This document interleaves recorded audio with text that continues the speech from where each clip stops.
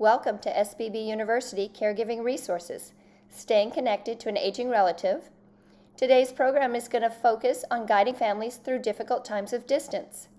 I'm Kathleen Warshawski with Seniors Blue Book, and our speaker today is Mr. Benjamin Surmi. He's with Koelsch Communities and Arbor Hills Memory Care Community. I'd like to thank Seniors Blue Book and Arbor Hills Memory Care for helping to coordinate today's program. It's my pleasure to introduce today's speaker, Mr. Benjamin Surmi. Benjamin received his Master's of Science in Gerontology from California State University in Fullerton, and he is currently serving as a social gerontologist and the Director of People and Culture for Koelsch Communities. Thank you, Benjamin, so much for speaking with us on this very important topic, especially during this time of increased isolation for all of us. And now to our program. Let's learn how we can stay connected to an aging relative. COVID, let's just say, we're still going to need the same exact strategies I'm talking about today to work with families. So keep that in mind. We're not just talking about a COVID world. We're talking about a world where it's hard to stay connected with an aging relative anyway. As said before, my name is Benjamin, social gerontologist. Happy to be with you today. The question we're going to ask is, how can we stay connected with an aging relative when I cannot visit? That's the question we're trying to answer. Now, I'm going to talk today about different tools in our toolbox. As professionals, we need tools in our toolbox so we can better guide families. Maybe you're a hospital social worker and you're talking to family members about this move home, or this move to a retirement community, or this move to an adult family home, or to a nursing home, or home care coming in, and they're struggling with, well, how am I going to stay connected in this situation where we're not supposed to visit or whatever? We need toolboxes so we can help them make a smooth transition, right? If we're in senior living, if we're in nursing home management, we need tools in our toolbox. If we are a geriatric care coordinator, if we are a financial advisor, these are questions on families' minds, and so we need tools in our toolbox so we can suggest just the right thing to the right person. Before I talk about some of the tools, however, I want to just take a quick moment to note that there's strategies for visiting that we need to consider. Because a lot of times right now, what I'm seeing happen is families are jumping right into, we need to do a video chat with mom or dad. Well, video chats don't always work great with an aging relative, especially if they live with dementia. It's not always a satisfactory connection. It often doesn't feel like you've really connected with the person you care about. So a few strategies when you're talking with a family member about having a video chat, having a virtual visit or a window visit, is to give them some ideas of what to do. Because families are used to coming and visiting their loved one, and they might sit in an easy chair, rocking back and forth, just looking out at the birds. Well, now they can't do that, right? So now their visit's truncated into a 20-minute, 15-minute, half-hour segment, either in person with plexiglass between them, through windows, through a gate, or perhaps through Skype or FaceTime. So we need to get more thoughtful about what we do in that 15 minutes. Let's not let it be, Dad, how are you feeling? You doing okay? Dad, do you got enough food? Dad, you got enough this? Are they treating you okay, right? That's not going to deliver any sort of connection at all. So we need to keep present to what will develop some connection. So a few strategies for a short visit, often a virtual visit right now, is show pictures with screen share. If I'm on a Skype call, I can share my screen and show my Facebook feed and show grandpa some of the things that kids have been up to. I can show my photo files and talk about what's going on with the kids, or I can show them pictures of things that they used to really enjoy. Maybe they used to hunt, and I can show them hunting pictures or something like that. Tell stories. It's very easy to get focused on the questioning, asking questions about how they're doing or something like that. Instead, tell stories. Tell stories about their life. You know, kind of, hey, Dad, I remember the time you and we went fishing, and this is what it was like, and you caught that really big one. And well, maybe it's a story about something that's happening in your own life, right? But tell stories. Give a tour. Maybe you've just renovated your bathroom or your kitchen. Turn the phone around and show them what you've just been working on, or the garden. Maybe the garden's just blossoming. Show them a tour of the garden. Maybe you're at Whole Foods, right? They haven't been shopping in 6 months. Take them on a tour of Whole Foods, right? They will enjoy just getting out virtually because they've been so locked up in their home and have gone nowhere, right? Give them a tour of somewhere. Give them a tour of the park as you're taking a walk with the dog, right? Ask good questions. Sometimes we get so focused on the here and now, and yet one of the purposes of being an elder, one of the reasons we have elders in our culture to begin with, is to answer some of the bigger questions in life. So ask some beautiful questions, some good questions. There's a great website many of you know about called timeslips.org, timeslips.org. One of the features they have on there is beautiful questions to ask an aging relative. And these are questions that just get them to share wisdom, to share insight, right? It might be a question like, what is a way you have found to welcome strangers into your life or into your community, right? You're asking about hospitality. How do you show hospitality? Why is that important to you? You're asking a good question that gets them thinking, right? What's a way you helped your children, Dad, when they just didn't want to do their homework, right? That's not a question about the here and now. That's not a right or wrong question. That's not even really a reminiscing question. It's a question, a beautiful question that gets them to share some of their insights, some of their valuable tips for living, right? Go there with some of the questions. Interview them. Say, hey, Grandpa, Grandma, we're writing a family newsletter and we're going to cover different relatives and what's going on in their life. I got some questions for you. When you phrase it like that and when you create kind of a formal structure and you're taking some notes, it prompts people to say things they wouldn't otherwise say. If I'm just like, hey, Dad, did you ever buy a car? He's going to be like, what are you talking about? Of course I bought a car. What do you know? But when you say, Dad, tell me about the first car you bought, right? It doesn't come out of the blue when he knows you're interviewing him. You're going to write it down and share it with the family. He's going to share more things about that experience. Because remember, when we're very familiar with someone, we often just kind of don't ask questions anymore about all the stories we've already heard. And yet with elders, those stories are treasures to them. Those are stories that bring them back to who they are and helps reinforce their identity and their sense of place in this world. And so asking questions, even about stories you already know, that might get them to go into more detail about them, that can be a great way to build some connection. Read. Many elders, especially those living with dementia, can still read to very advanced stages of dementia and to late in life with various disabilities.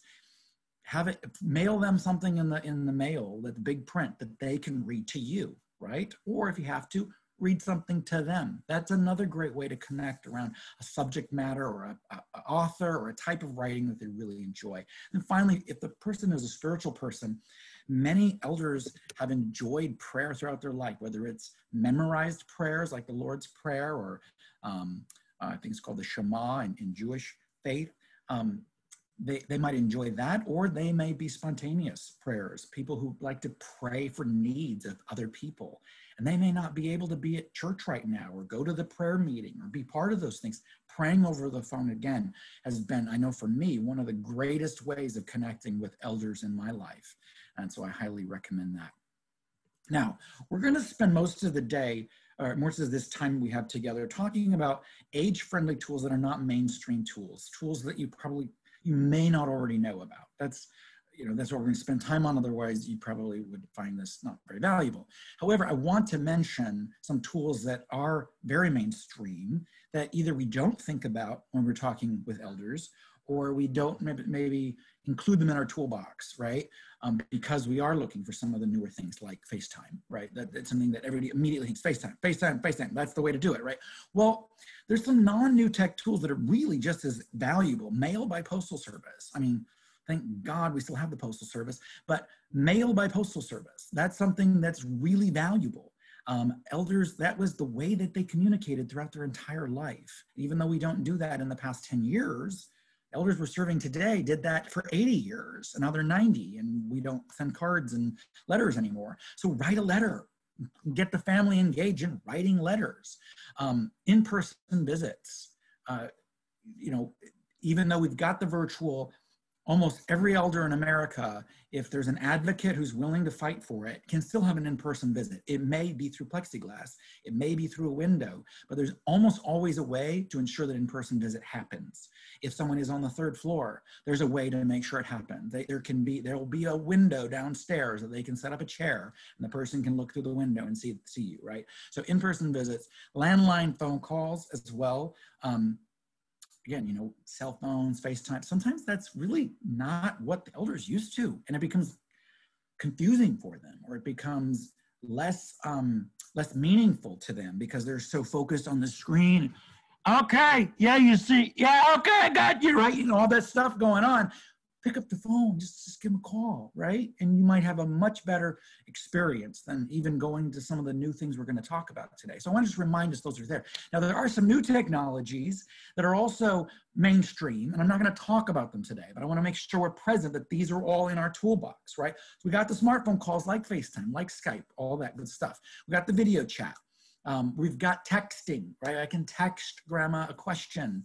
We've got email. We've got sharing videos and photos by smartphone. Those are all very valuable things to do.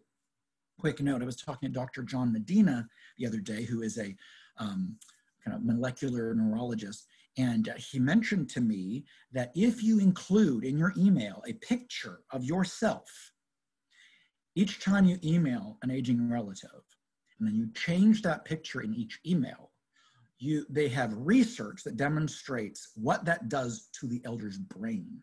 And it's pretty significant in what it does to the elder's brain. So something that simple where you put a picture in your email and then you change the picture in each email as you send, changes what their brain does when it reads that email. So just a quick tip from Dr. John Medina. Now, want to be present to a little bit of research before we move on to some of the technology. First of all, your likelihood of living longer or just surviving, 50% higher if you have strong versus weak relationships, 2010 study. Loneliness, bad for us, as 15 cigarettes a day. So if you're thinking about mom's blood pressure and you're thinking about her diabetes and you're thinking about all these other things and you're not looking at loneliness, like, I'm sorry, you've really missed the boat, because all those other things, loneliness trumps most of them, right? The research seems to indicate that loneliness may be as bad for us as a poor diet, not getting exercise, as smoking, as obesity. So if we want to look at health and we believe health is important, we've got to look at loneliness, because it is just as bad for us as a lot of the other big things that we spend most of our time working on when we're working with seniors.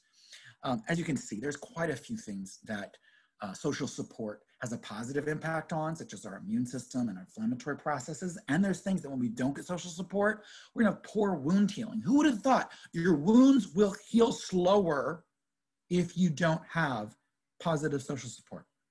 Who would have thought, I mean, really, that your wounds would actually be less likely to heal quickly if you don't have a strong social network. An interesting study in 2008 of over 1,400 women in Southern California, in California, showed that you had a 26% likelihood of reducing your risk of dementia if you had a large social network, and you were almost 50% less likely to get dementia if you had daily contact with friends and family. Can you imagine that? We're talking about all this research for dementia, 50% less likely to get dementia just by having daily contact with friends and family.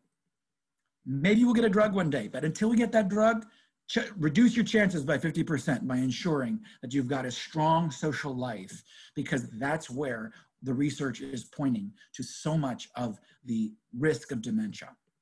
And then another quick study out of Oregon Health and Science University in Portland, Oregon Health and Science University, OHSU. They took two groups. They had people with mild cognitive impairment, a kind of early stage of dementia, and they had another group of people without dementia. And they divided those groups in two groups. One of those groups would, one of both groups would do video chat every day for 6 weeks. The other one would do phone calls.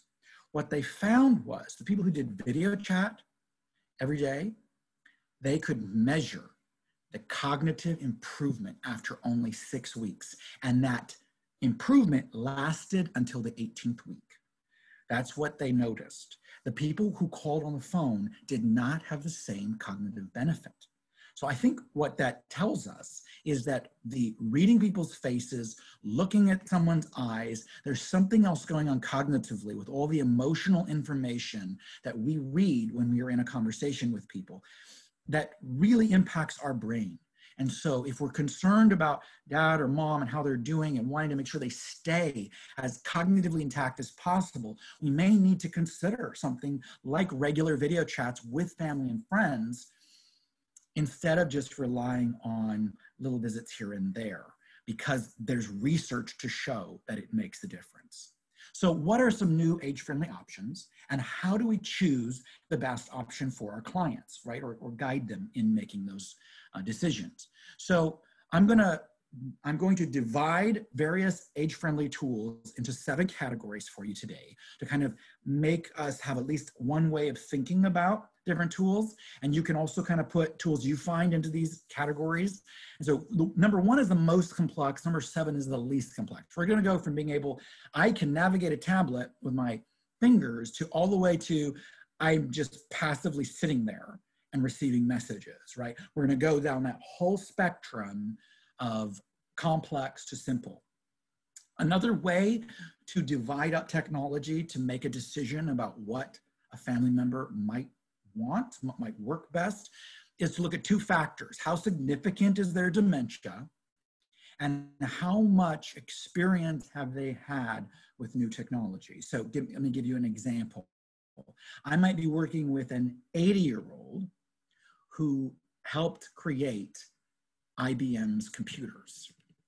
He has mild dementia, medium dementia, right? He may be able to do more with technology than a 55-year-old who spent their whole life using the television and a landline and have just finally been introduced to a smartphone. That 55-year-old without dementia may do worse and not be able to handle technology as well as the 80-year-old with some dementia who was introduced to new technologies earlier in his life. So just keep that in mind. It's possible. It's not the same for everybody, but it's something to look at, those 2 factors. How much has technology been in their life, and how bad is the dementia? Because that will also which technology you choose. We're also going to ask the question, how often is a helper present in the person's apartment, their home, right? Because there's certain technologies that they're age-friendly, but they're only age-friendly if there's a helper who makes sure it's plugged in, it's charged, that it's on the right channel, right?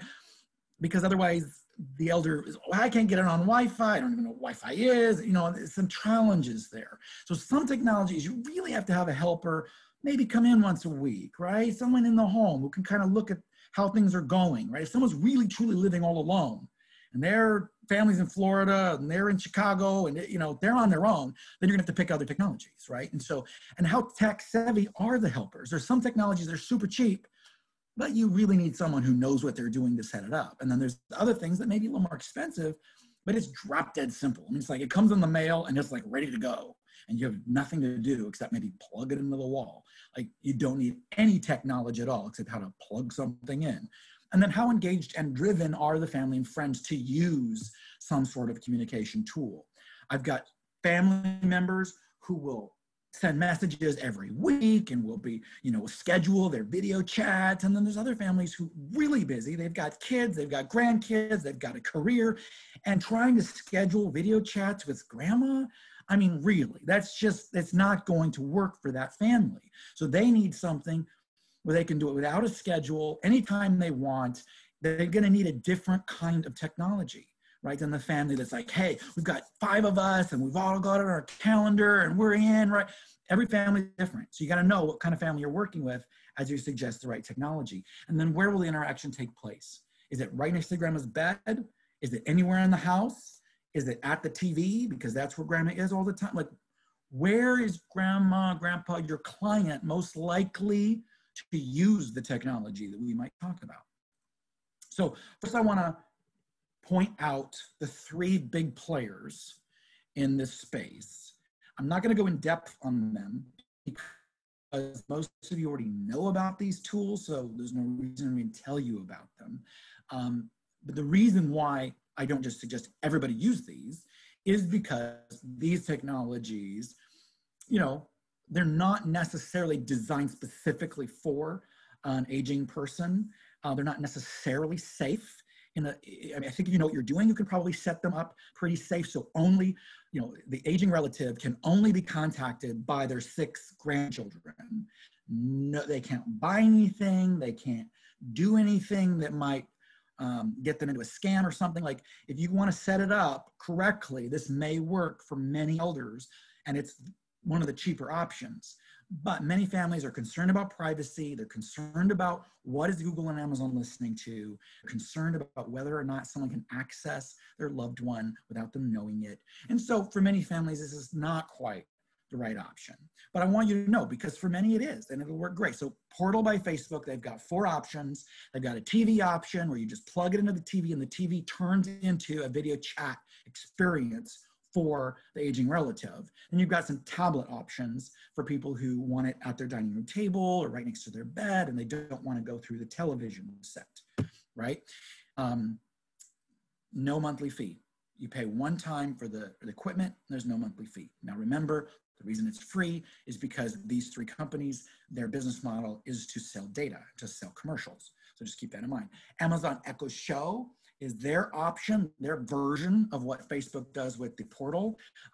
Again, you're able to do these video calls with an internal speaker built right into it, and it's kind of within the Amazon Echo world. So it can do all the things that Amazon Echo can do. You can ask it to play music, ask it to do a variety of things, and it will do what you're asking it, as well as call your family and friends.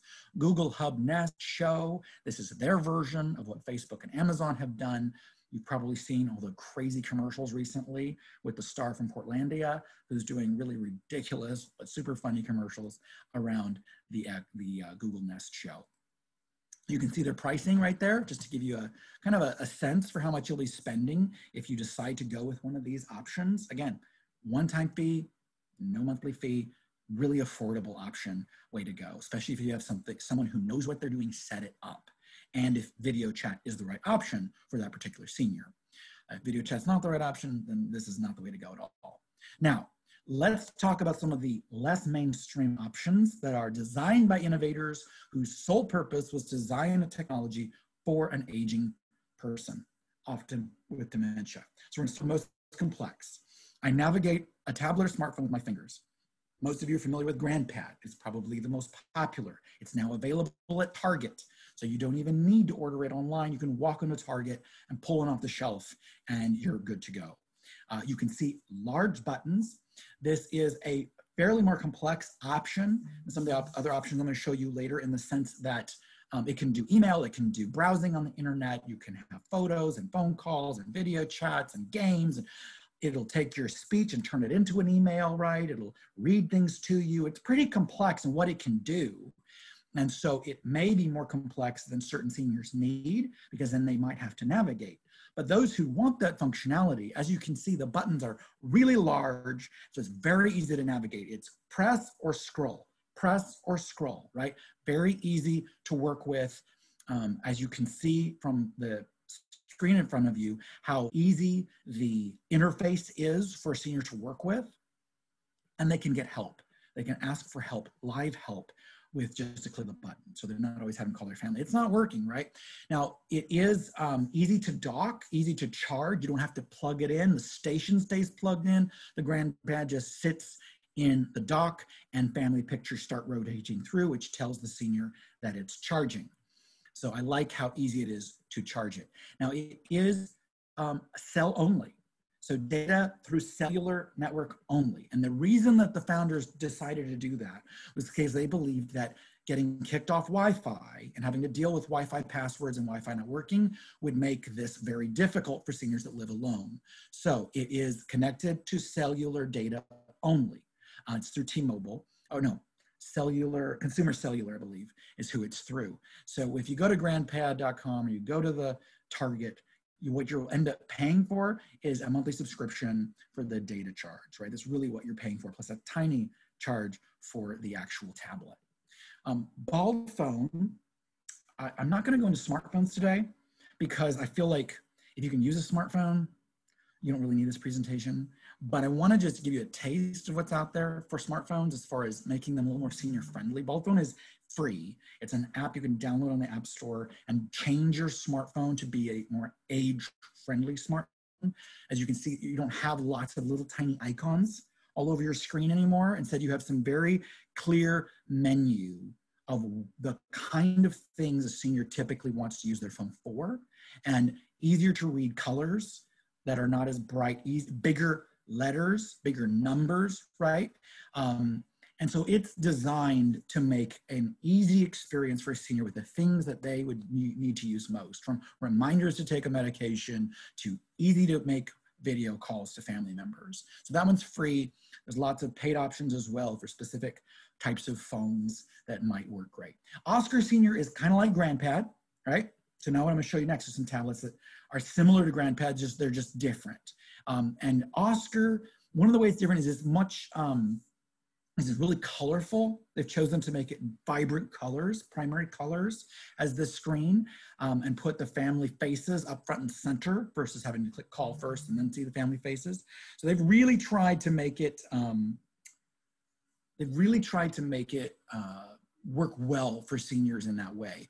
Now, it is a tablet that it's not a tablet like GrandPad in the sense that you download the app to any tablet you want. GrandPad, you have to buy their tablet because they've locked it down to make sure you can do nothing else with it but what it's there for.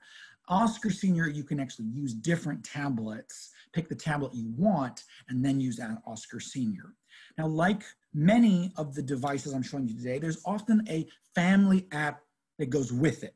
And so the family app lets you manage grandmother's tablet remotely. So you can send messages to it, you can call it, you can remove different apps if maybe she's on the browser and she's going to Amazon and ordering a bunch of the same thing, right? You can remove that remotely. You can add who she's allowed to call and who she isn't, right? So you can really kind of go in there and make the app customized for where this person is in their journey. And a lot of the things I'll show you today have that. I'm just not showing you that app for everything I'm showing you today, but most of them have some sort of portal that the family can use to control. And if it doesn't, you really need to make sure you have someone in the home helping them, right? This is another option. I don't particularly like the interface as much as Oscar Senior or GrandPad. I feel it's a little too busy, a little smaller than I like. Or this option also includes a lot of sensors. So if you're needing to really check on their blood pressure, their O2 levels, their temperature, you really want to look at motion sensing, stuff like that. You can integrate different sensors with this tablet so that the family or the physician or the home health agency can do a little bit more of the clinical check-ins, even though they're not in the home. And then FamilyNet, this is it's beta right now, so it's free online, but it's not like a standalone app or a standalone tablet or anything. Instead, it's a bit of a website app that you can do a lot with aging relatives. The idea is that you create a family circle where we can help the family stay connected, right? So one of the ways it does that is cross-generation translation. You have different generations.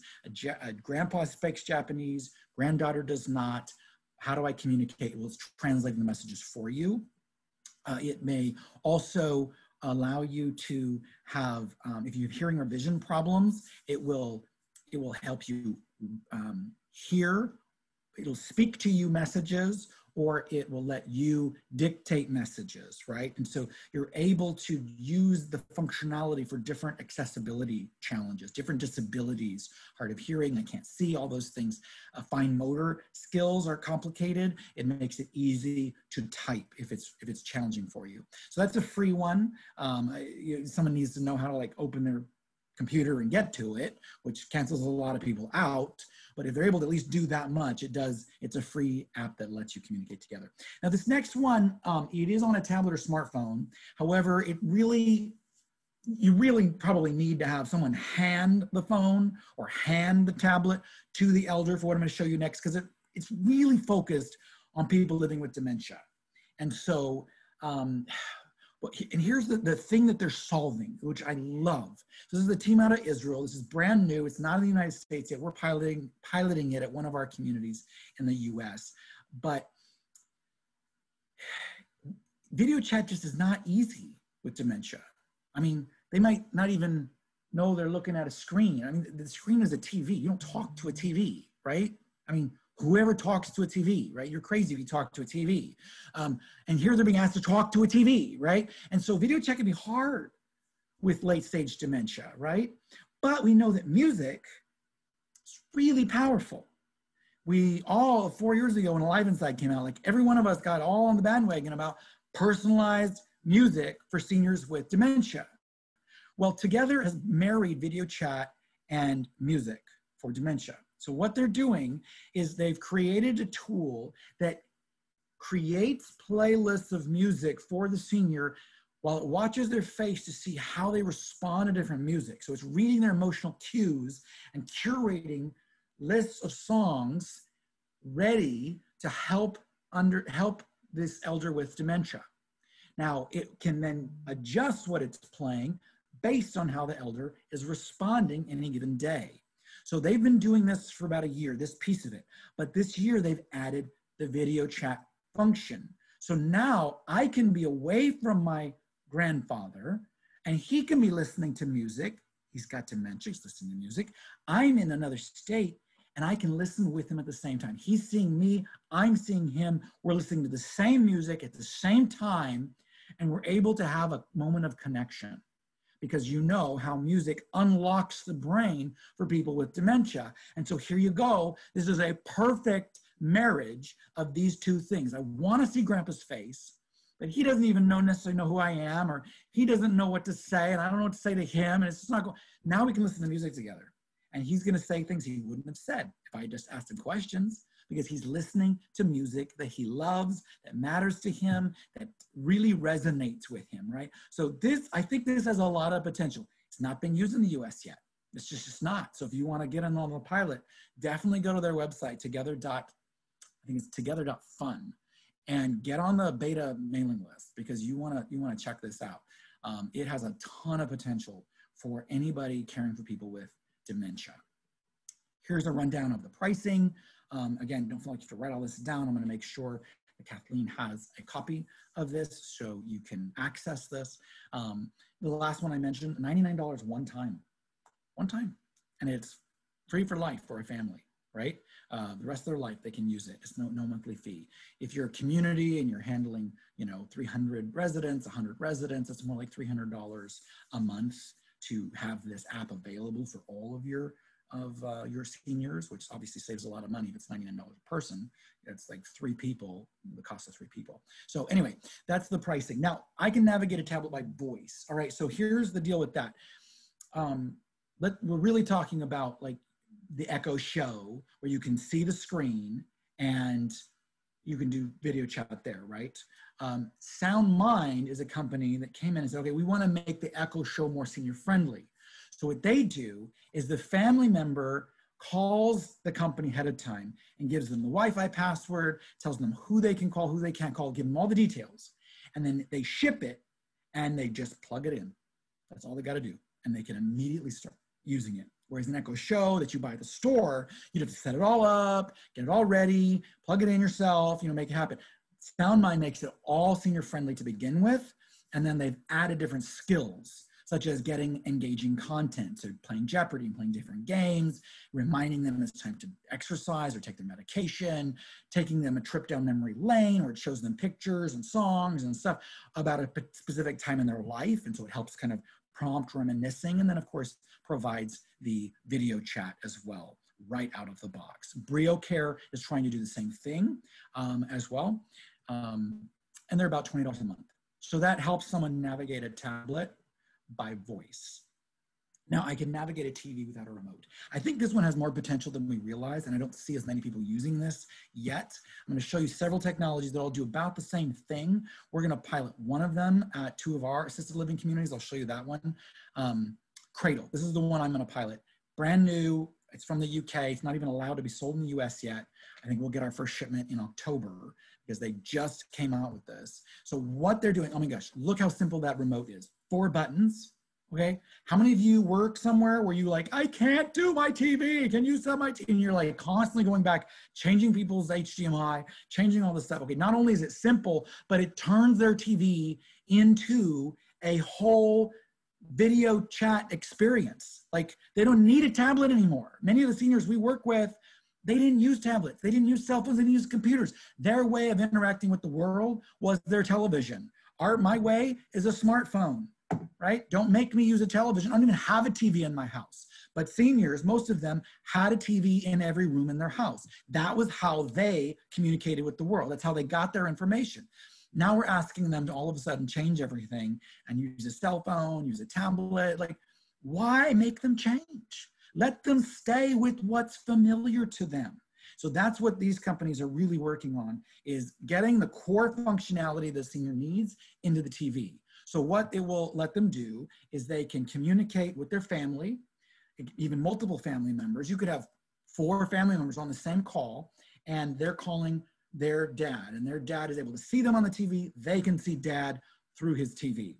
You can have telehealth visits with doctors and nurses. You can have exciting activities. If you've part of like a memory care or assisted living or something like that, you could have streaming activities in. The family can text photos and videos right to the TV. So the TV just shows pictures of the family and little videos of the family, not even a live call. Like, there's so much you can do with just the TV now. It's incredible. And it's really, really affordable too. So that's what Cradle looks like. That's what we're gonna pilot in 2 of our assisted living communities to see how it works for us. Hey Herbie does a similar kind of thing. That's their setup. That's what it looks like. And this is yet another option that does something very similar. And Independa is right now available in the United States for the consumer market. You can buy this immediately. I do like their commitment to making it as easy as possible for seniors. I talked to the CEO, really like his vision for this company. They've been actually around since 2014. So they've been around for a while. And so they've been working on dealing with a lot of the bugs before anybody else has. So really look at Independa as another great option. Medication reminders, call them, etc. The best ones, make sure if you're going to get a TV deal, make sure it does what I'm showing on the screen right now. They're watching their TV program, the messages comes up over it. They should not have to go into HDMI and change the input and to get to their app or something. It needs to completely take over the television so they can watch their TV, take a message, take a call, and then goes right back to their television show. There should be no changing channels or inputs if you're going to use a TV version of communication. It's got to be dead simple. Uniper also is doing the same kind of thing. They're currently available just for communities. And their whole focus is they create a bunch of content as well as allow the video chat. And so the seniors can have all kinds of activities and stuff curated for them that they can participate in. Now, you're looking at about $150 to buy one of these systems, and then it ranges from $15 to $75 a month to continue to operate the system.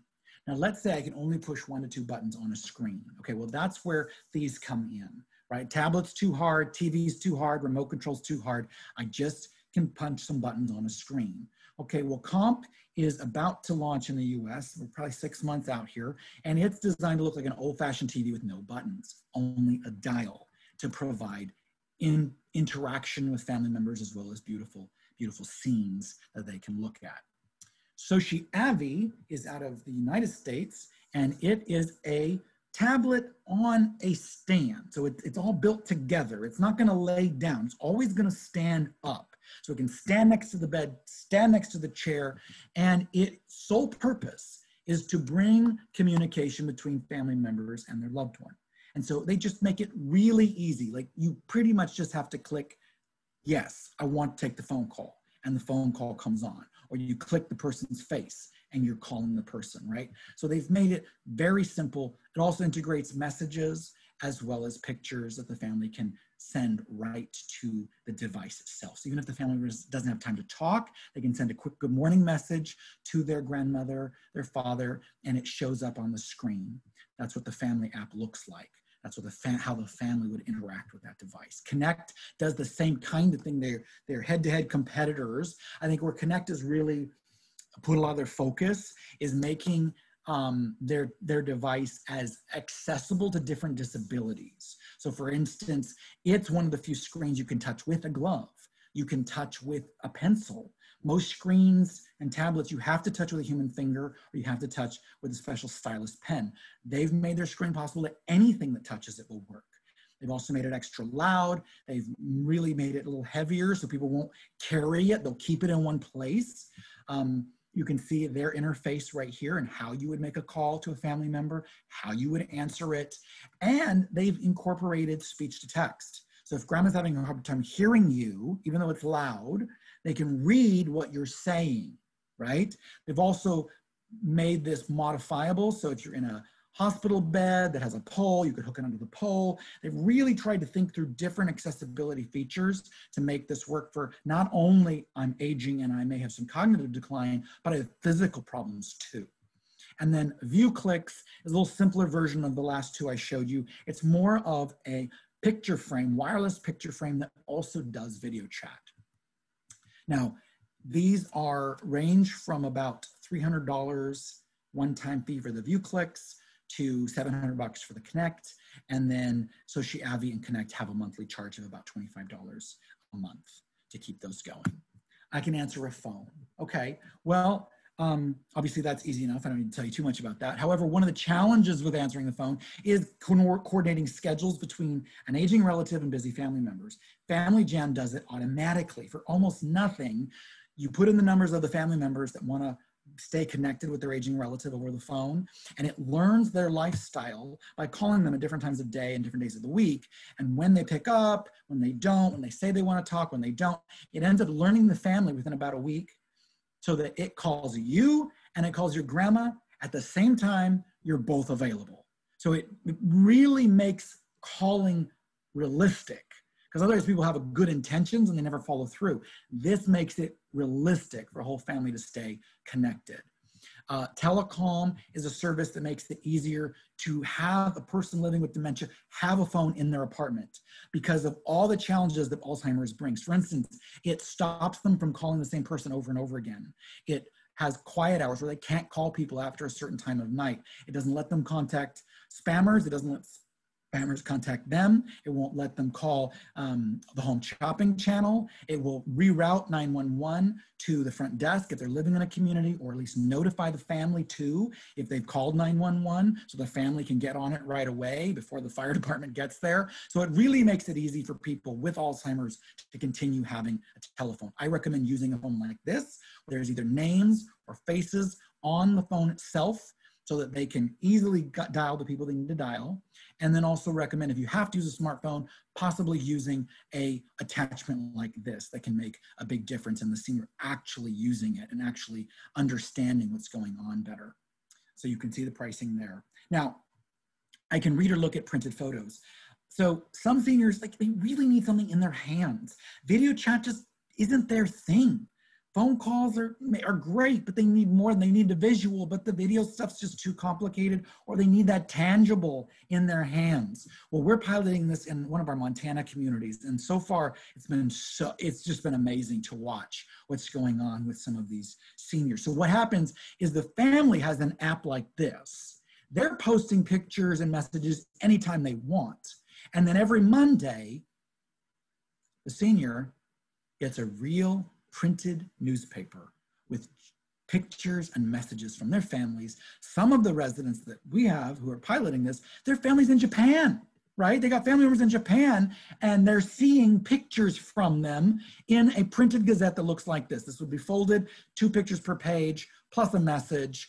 Really easy way to see who sent me the picture, when did they send it, and what's it about, right? They're loving it. They're absolutely loving it. We're 4 weeks into the pilot, and I'm telling you, I mean, it's helping with some sundowning issues at night.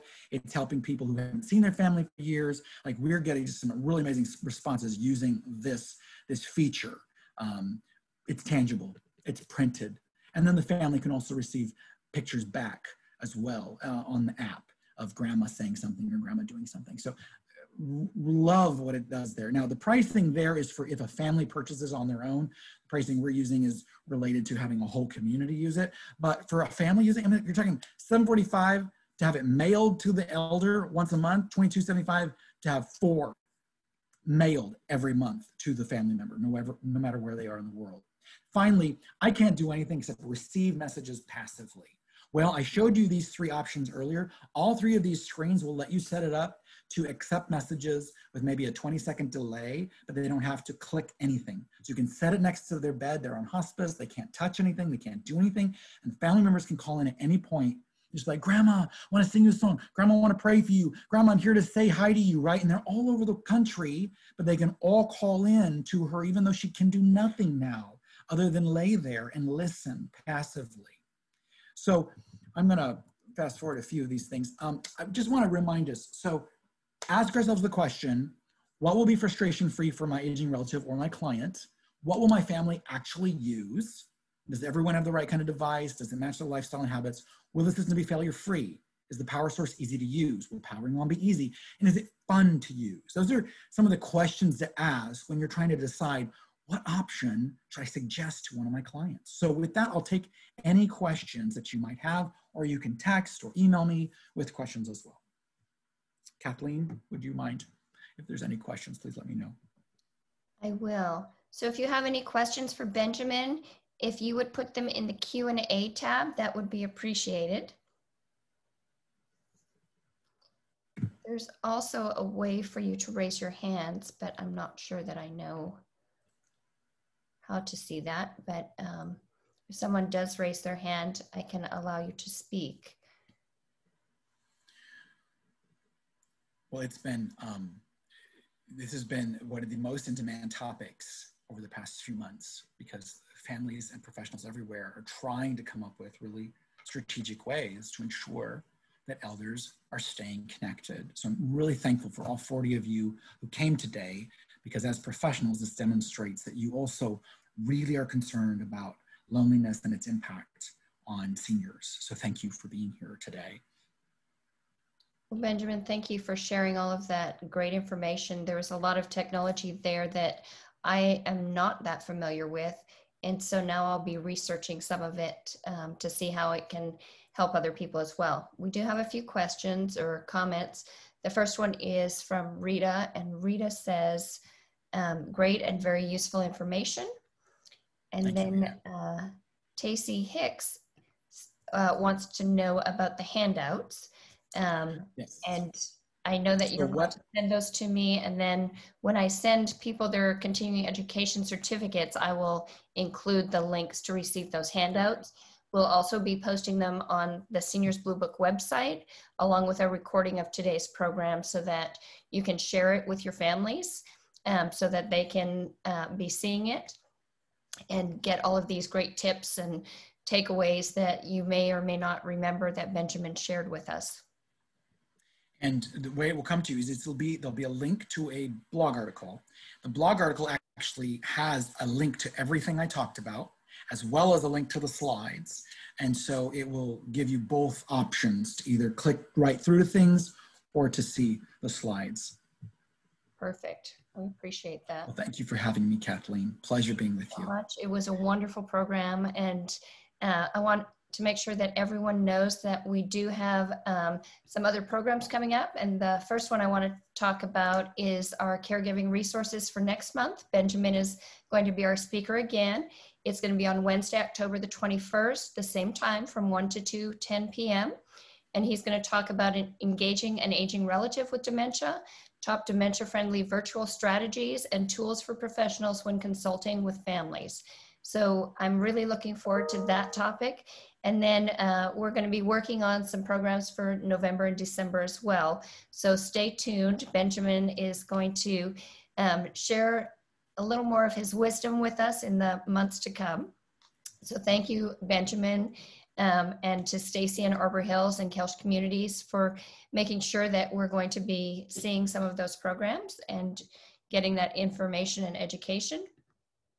I also want to thank Seniors Blue Book. Make sure that you know that Seniors Blue Book is available in a digital format and in print edition. If you need copies, please email me. I'm happy to get those for you. We also have our Discharge Planners Resource Notebook, and that is for all of you. It's the only caregiving resource in the Dallas area. Again, I thank Arbor Hills, Memory Care Community, Koelsch Communities, Benjamin, Stacy, Seniors Blue Book, and SBB University. I also want you to know that your evaluations must be completed by tomorrow in order to receive your continuing education credit. If you don't receive your evaluation, if it doesn't pop up on your screen today, immediately, like within 5 minutes after the program, then you need to email me today at Kathleen@seniorsbluebook.com, and I'll see that you get that.